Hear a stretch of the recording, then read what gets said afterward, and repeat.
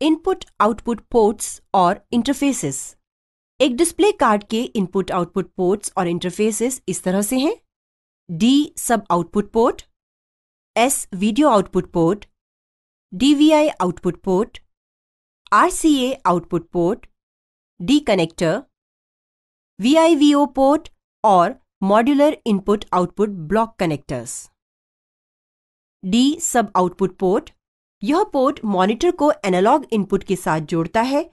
Digital signals इस port के माध्यम से भेजे जाने से पहले RAM DAC रूपांतरण के माध्यम से जाते हैं, क्योंकि यह केवल एनालॉग इनपुट करने में सक्षम है।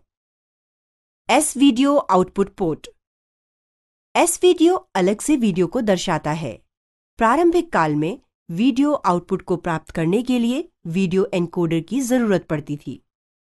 5 पिन S वीडियो पोर्ट हस्तक्षेप से बचने के लिए ल्यूमिनेंस और रंग के सिग्नल्स को अलग करती है, जिससे सिग्नल की गुणवत्ता को सुधारा जा सके। DVI आउटपुट पोर्ट, बहुत सारे ग्राफिक्स प्रोसेसर में integrated transition minimised differential signals होते हैं।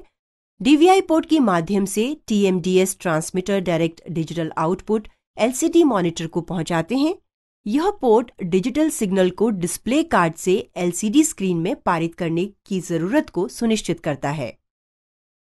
RCA आउटपुट पोर्ट, यह AV पोर्ट या कंपोजिट वीडियो कनेक्टर के रूप में भी जाना जाता है। यह आमतौर पर घर में इलेक्ट्रॉनिक्स उपकरणों में देखा जाता है। यह एक वीडियो और 2 ऑडियो सिग्नल्स में विभाजित किया जाता है। D कनेक्टर, D के आकार का कनेक्टर डिजिटल वीडियो सिग्नल्स के डायरेक्ट स्थानांतरण के लिए प्रयोग किया जाता है। यह HD TV में पाया जाता है।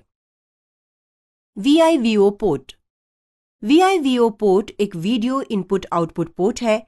यह हाई एंड उत्पादों पर पाया जाता है और एक 9 पिन S वीडियो पोर्ट के रूप में होता है। यह VIVO अडेप्टर के साथ भी प्रयोग किया जा सकता है।